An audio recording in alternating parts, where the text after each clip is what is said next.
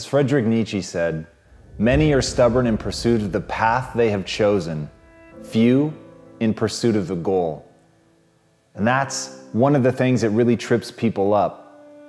At the end of the day, a path is an option. It's one of the ways forward, but it's the thing that you're doing right now today. So people get really focused on that. They make their happiness built around that. They think about that as the thing.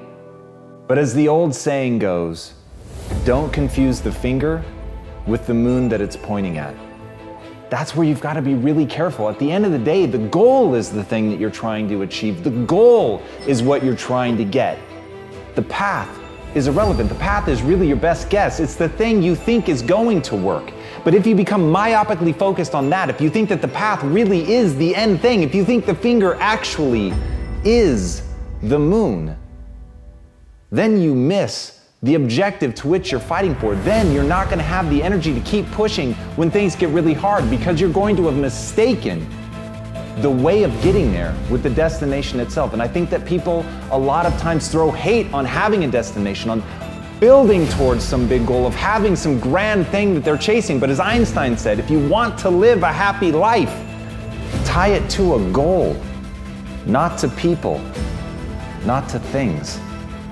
And the reason that he said that, people and things, they change. You've got no control over them. At the end of the day, the only thing that you really control is yourself. At the end of the day, the only thing that you can hope for is to be going after something that has meaning, something that has purpose, something that really gives you a reason for being, that directs your actions, that becomes the filter by which you judge everything, that really becomes the center, the gravitational center of your own universe. But it's the goal, not the path. So what is it that you really want? You have to identify that. To me, everything in life starts with a goal, and then work your way backwards. Don't allow yourself to get caught up in other people and putting your happiness in somebody else and finding purpose in something else and trying to obtain things. Have it be something that you're trying to accomplish. Have it be something that you're trying to become. And once you're on the path to becoming, then you can find real happiness.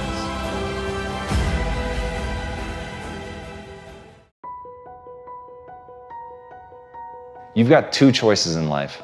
Choice one, you can become somebody else. Choice two, you can become yourself. Now, I really wish that there was only one choice, but in truth, there's not. And most people choose to try to become someone else because it's a roadmap. It's points in a direction. You see someone, you respond to something, you admire them, you want to be like them. And in that process, you've made your decision. In that process, you've decided to become somebody else. You have mistaken the finger for the moon. Instead, you need to understand that being inspired by somebody does not mean to become that person, to become that which inspires you. It is to understand fundamentally, what is it about that thing that excites you? What is it? What is its essence? And when you can find its essence, then you can find out how it would apply to you becoming you. And as Zen Shi says, a flower does not think about competing with the flower next to it. It just blooms. And that's really your job, is to see the outside world, to see the flower next to you, to understand the amazing things that are happening all around you, all of the incredible people and the essence of what they have, and what it is that they've done to bring inside yourself, and find out, what does that look like when it's me? Not what do I look like when I'm them? And once you understand the difference between that, then you can really begin to be something unique. You can become that thing that you were meant to be, that thing that makes you feel alive and whole. And that's it. That's the secret. You're just trying to be something, not that's just inspiring to other people, but that you actually want to wake up every day and be. And that's the fucking thing about it. There's no escaping you. Whatever you become, a lie, the truth, somebody else, yourself, whatever it is, you're going to spend every day of your life there. And as Albert Einstein said, everybody's a genius. But if you judge a fish by its ability to climb a tree, it will live its whole life believing that it's stupid. And that's what confuses people. People believe that they're dumb because they're not finding their path. They're not defining things based on what excites them and what they want to live with every day. They're just looking to what the outside world says is good. And I think it's incredible that there are other people doing things that are so extraordinary that we aspire to be like that. But you have to understand the difference between being like someone and trying to actually be them. So if what inspires you is that somebody works hard, work hard. If what inspires you is that somebody gets up every time they fail, get up every time you fail. If what you like is that they are themselves with all their weird eccentricities and quirks, then be true to your eccentricities and quirks, but don't try to embody their eccentricities and quirks. That's the surest way to become the fish that thinks it's stupid because it's being judged by trying to climb a tree. So as Scott Belsky said, when 99% of the people doubt your idea, you're either gravely wrong or about to make history. And that's the terrifying part. You're not going to know. You're not going to know the difference.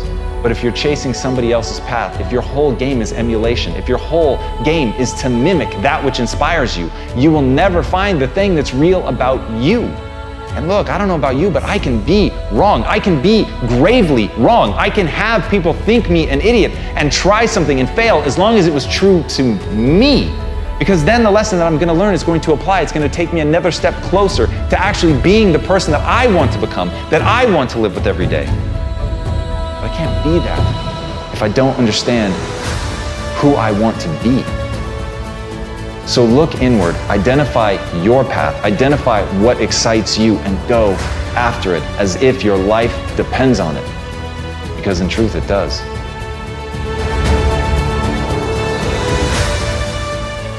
All right, listen and listen well, because no truer words are ever gonna be fucking spoken. You can do anything you want without limitation. Whatever it is that you decide you want to make come true in your life, you can do that. It is going to take an inhuman amount of work. You're going to have to be prepared to break yourself in half. You are going to have to learn more than anyone has ever learned. You're going to have to push yourself harder than anyone has ever asked you to push yourself before. You're going to go way beyond your breaking point. You're going to run until you vomit. You're going to study until you fall asleep. You're going to push and push and push, and then you're going to push some fucking more. And when you hit the limit, you're going to push again beyond that. You're going to force yourself into an adaptation response. And why? Because as Malcolm X said, the future belongs to those who prepare for it today. So if you don't put the work in today, if you don't do the unending, back-breaking work of developing yourself into something greater, the world is going to pass you by. The people that are going to own it are going to be the ones that did that work. And the one promise that I can make you right now is that somebody out there is outworking you. Somebody right now is doing the things that I'm saying. Somebody right now is doing the work of failing and getting up and getting better and pushing themselves and triggering that glorious adaptation response that makes humans the apex predator. Someone right now, they're putting in that work. And if you don't, the future is going to belong to them. And as Martin Luther King Jr. said, if you can't fly, then run. If you can't run, then walk.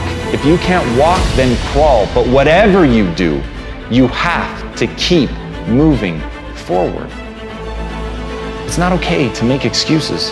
It's not going to slow people down. It's not okay to ask the world to stop so that you can step out front. It's not okay to expect little of yourself and demand great rewards. The only thing that's okay is to be in line with the way that the world really works. And if you want to be great, you've got to become capable of greatness. You've got to develop your skill set. You've got to take what you have now, and if that's crawling, then fucking crawl. But you drag yourself ever forward to a vision of yourself that is so clear and so specific that nothing could knock you off your path, because you, my friend, know exactly where you're going. You're willing to pay whatever price it takes to get there, and no matter what anybody everybody says, no matter how many fucking hecklers come for you, no matter how many people try to throw dirt on you, try to stop you, try to knock you down, no matter how many fucking people come for you at night while you sleep, you will rise and you will keep pushing forward and you will get better every day. And no matter how many times people chop at you, knock you down, knock you off the path, you will get back on. You will crawl till you can walk, you will walk till you run, and then you will run until you fly. And that, my friends, is the only path forward. So if you want a fucking future that makes you happy, if you want a world that you're excited about, get your ass out there and earn it. As Ernest Hemingway noted, the world breaks everyone, and afterward, many are stronger in the broken places. But my question is, why isn't everyone?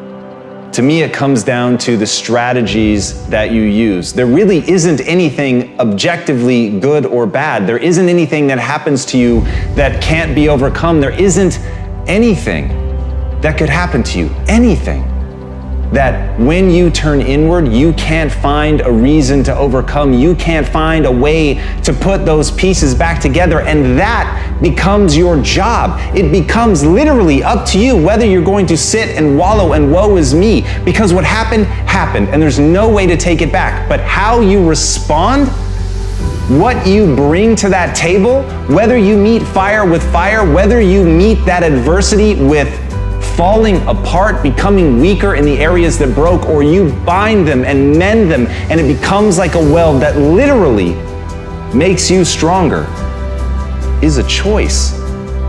And it's a choice only you get to make. But as Stephen Hawking said, when you complain, nobody wants to help you.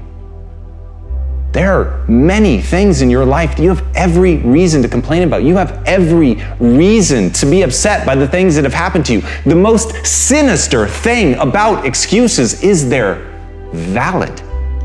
There's a million reasons why you should be able to give up. There's a million reasons why you shouldn't need to try. That thing that broke you, you should be allowed to just sit on the ground. And here's the thing, that's your right. You have every reason to do it. And maybe people won't even think less of you. But here's the truth. You either become weaker or stronger in the places that broke, and that's a choice of how you react moving forward. The great news is, the best thing that you could do to become stronger is love yourself. And as Kamal Ravikant said, loving yourself is a practice. People think that it's something that's gonna feel right, that it's gonna feel natural, that you're just gonna turn inward and there it is, this spark of love and joy for yourself, inside yourself. But the truth is, that's just not the human experience. That's not the way that it works. There's gonna be a voice inside your head and it's going to blame you.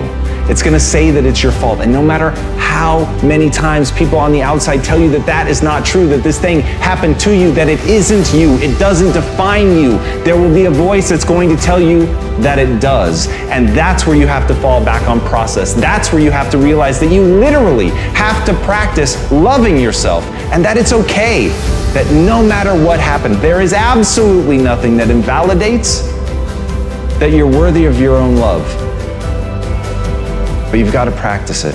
You've got to be willing to do it. You've got to be willing to put in the reps. You've got to know that it's not going to feel right, but you've got to know on the other side of that is a vision of your life where you actually do love yourself. Because you took the time to say it. You took the time to practice it. You took the time to sit there and feel stupid and say that you love yourself. And sometimes just putting in the work is what you need to do to get strong. So put in the work.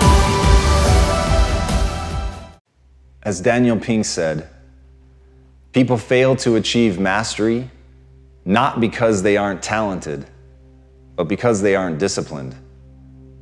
The wonderful news about the human condition is you can get good at anything that you set your mind to. It's just not going to be easy, and it's not going to be fast.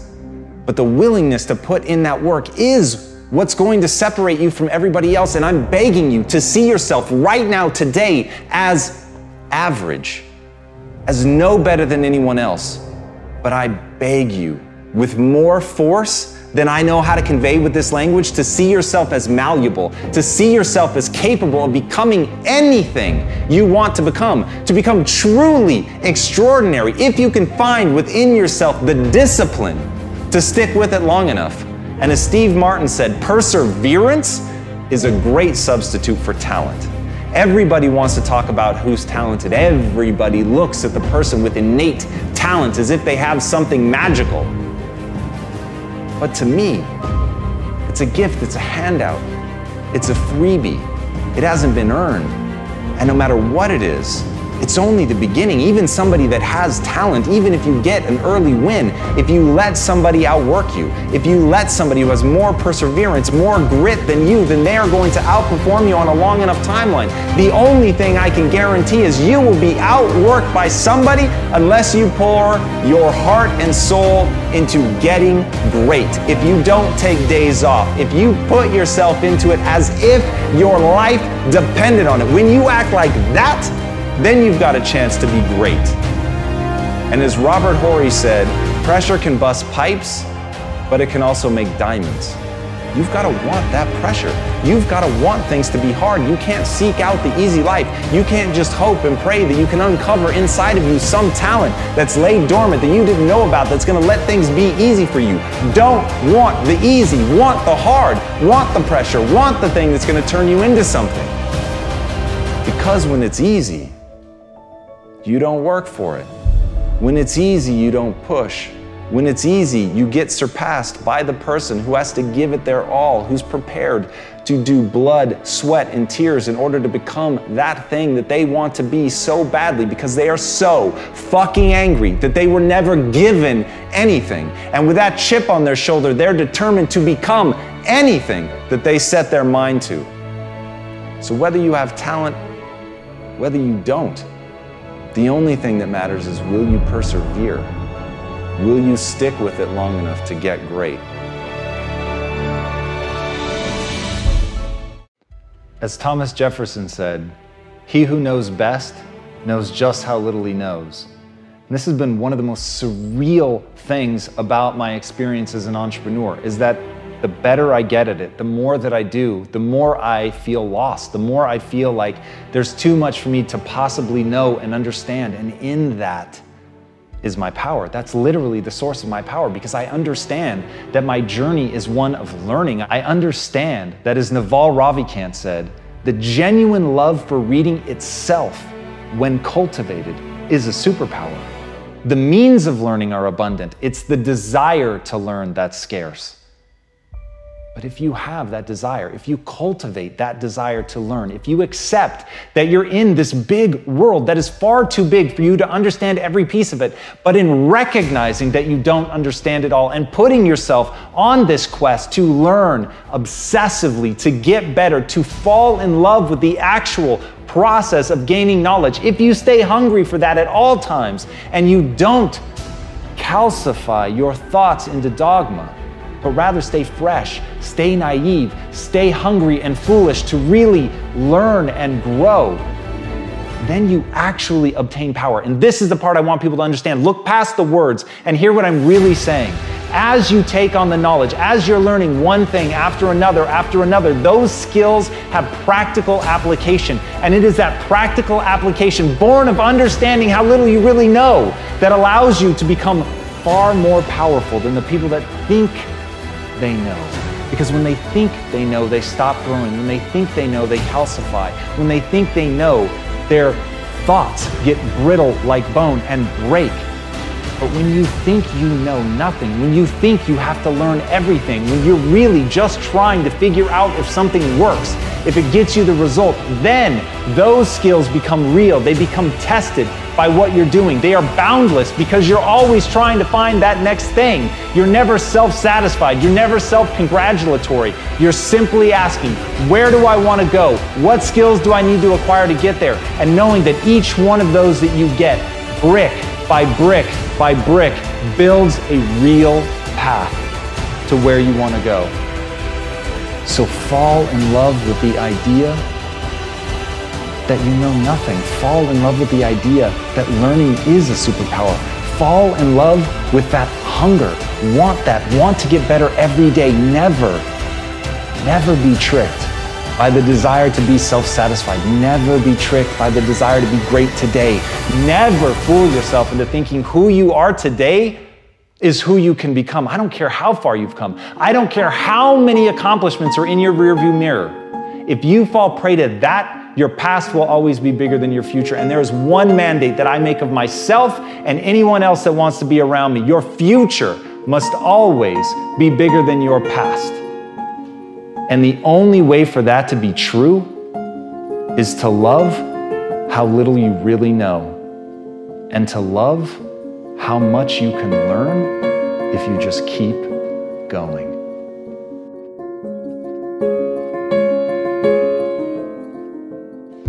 As Oprah Winfrey said, what you dwell on is what you become. Once you understand that humans are the ultimate adaptation machine, and you understand that the brain actually builds faster and better connections between the things that you think on, you will begin to understand that it is incredibly important to be thoughtful about what you think about. It's incredibly important to pick a direction that you want to grow in, to decide who you want to become, and then make that the center of your focus, your thoughts, your time, your energy. And if you look inward or if you look outward and you don't like what you see, remember what Jim Rohn said. If you don't like how things are, change it. You're not a tree. And that's the beauty. That's the beautiful thing about being a human. We are so plastic and we can change so dramatically. We are so good at adapting that we forget that's literally what we do. But if you can take control of that process, if you can grab a hold of it and make it your own, if you can make it your daily obsession to make the most of your potential, to pick a very specific direction, to pick an end goal, an end state, an end identity, and work your way backwards, find out the steps that you're going to need to take to get there, to execute, and have the willingness to put in the work, to have the willingness to be both the sculptor and the clay, to understand that the suffering that comes with that, of changing yourself, of making yourself into something great, is a suffering well worth it. It's a suffering that you should embrace. It's a suffering that you should run towards, because in that suffering you can become anything you want. So start to dwell on that. Dwell on a vision of you being great. Dwell on a vision of you accomplishing your goals. Dwell on a vision of you having done this amazing thing that you want to do. Dwell on an image of you being willing to sweat and bend yourself in half and break if need to and bleed when necessary to become the vision of yourself you always knew you could become. Dwell on that and nothing can stop you. As Epictetus said, he is a wise man who does not grieve for things which he has not, but rejoices for those which he has. And that's gratitude, isn't it? It's the very base decision that we all have to make. Are you grateful for the things that you have in your life, or are you always wanting more? And trust me, I get it. I understand people that strive for more. I understand people that want something bigger and better. But at the same time, if you allow yourself to only think about what you don't have, to only be striving for something more, that obsession will begin to overtake you. It will begin to corrode you. But ultimately, it's a choice. Ultimately, at any time, right now, in this moment, you can stop and think about what you have. You can put your attention on the things that you're grateful for and watch what it does. Watch what it does in that instance, the way that it changes you, the way that it changes your chemistry, your feelings in a moment can shift from negative and dark to beautiful, with nothing else changing around you, nothing but you deciding that you're going to focus on the things you're grateful for. Nothing but deciding that there are things in your life to be grateful for. And that is a decision. No matter what is happening in your life at any moment, right now, in the depths of a depression, in something going on terribly in your life, you could choose right now to think about the things you're grateful for. The breeze, a smile from somebody kind, a stranger who holds open a door for you, anything. But it's a choice. And as Einstein said, there are only two ways to live your life. One is as though nothing is a miracle. The other is as though everything is a miracle. And what choice are you making? What are you choosing to focus on right now? Do you let gratitude fill you up or not? And here's the critical part, and I want you to listen to this really well. Whatever you decide, whether you decide we live in a world of miracles or whether you decide we live in a world devoid of miracles, you are choosing one thing to the exclusion of the other. And when you focus on something that you're grateful for, when you look at those little moments in your life and choose to see them as grand miracles, even when it is only a gentle hand on your shoulder, even when it's only a kiss from somebody who you've kissed 1,000 times before, even when it is only holding the hand of somebody who needed their hand held, even when it's something that simple,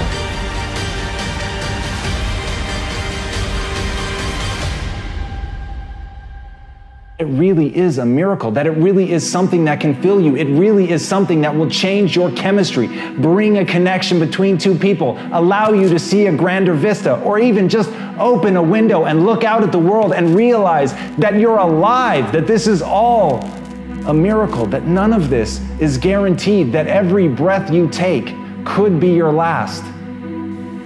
And in that, you can choose to cherish what you have. In that, you can decide to focus on that you have a breath to take. And even when it's something that simple, when you train your mind to do that, when you train yourself to decide to see the beauty in that, then nobody can ever take it away from you. And no matter where you are, no matter what's going on in your life, you'll be able to rise up and feel the beauty that is being alive. So take a minute at the worst times in your life and focus on the things that you're grateful for.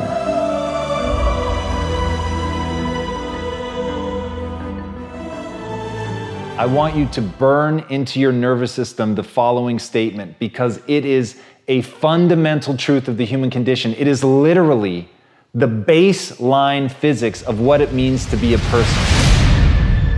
As Earl Nightingale said, we become what we think about. And that's an idea that I want you to hold firmly in your mind. That's something that I really want you to internalize. I really want you to stop right now, whatever you're doing, I want you to stop, lean into this video and listen to what I'm saying.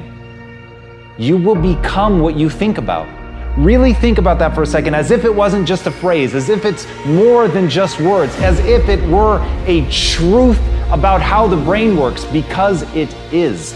You're going to become the thing that you think about. And I know that you're dwelling on a lot of negative shit. I know that you're carrying a lot of baggage with you. And I know that as you think about how things might go wrong, that you believe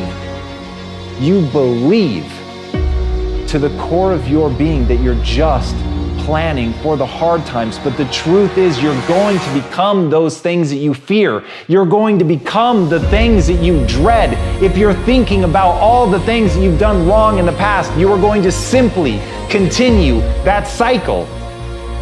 But if, on the other hand, and let this be true, let this ring in your ears with the weight of everything that I carry, if I've ever added an ounce of value to you, if anything I have ever said has seemed remotely true, believe that these are the most important words I'm ever going to say to you. If you begin to focus on positive things, if you begin to focus on your capabilities, if you begin to focus on the potential that you have, if you really dig in, build those skills, drive towards something beautiful, something amazing, something that leaves you in awe, that you want to create, that you want to become the vessel for that, then you will become that thing, because you will take those steps, because you become what you think about.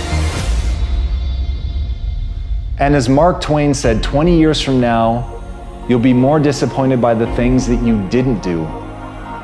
So if you don't take those steps, if you don't focus on those things, if you don't manifest what you want to become, if you don't believe in it, if you don't see how real it could be, if you can't picture the version of yourself that you want to become, and even though people have told you that it's not possible for you, that the things you did in the past are never going to allow you to do that, that you're not smart enough, If you let that creep into your mind, then that's what's going to happen. But if you can see that vision, if you can allow yourself to believe it, then you're going to take the steps that you need to execute against that.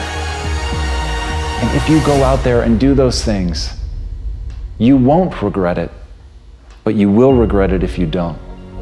So get out right now and build the person you want to be so you can have the life you want to have.